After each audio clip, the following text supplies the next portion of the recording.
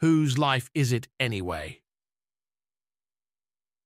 A candid look at the human experience. Whose Life Is It Anyway is not a sitcom, but rather a poignant play that has been adapted into different formats, including film and television.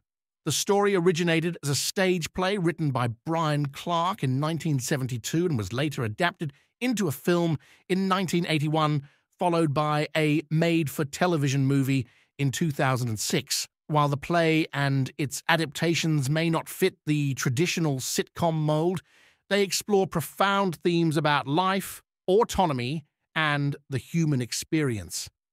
The central narrative revolves around Ken Harrison, a talented sculptor who becomes paralyzed from the neck down following a car accident.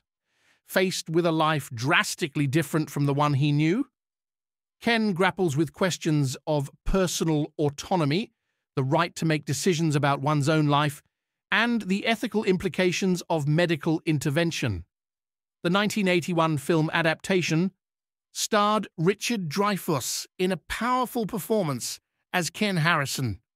The story is set in a hospital room where Ken, determined to assert control over his destiny, seeks the right to refuse life-sustaining treatment. The play, film, and television adaptations delve into the moral and ethical complexities surrounding the right to die and the dignity of the individual in the face of severe physical limitations.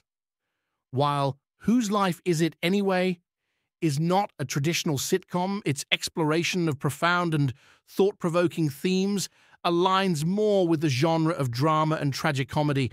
The narrative challenges viewers to contemplate the value of life, the limits of medical ethics, and the importance of personal agency in the face of adversity. The play and its adaptations have sparked discussions about bioethics, autonomy, and the quality of life.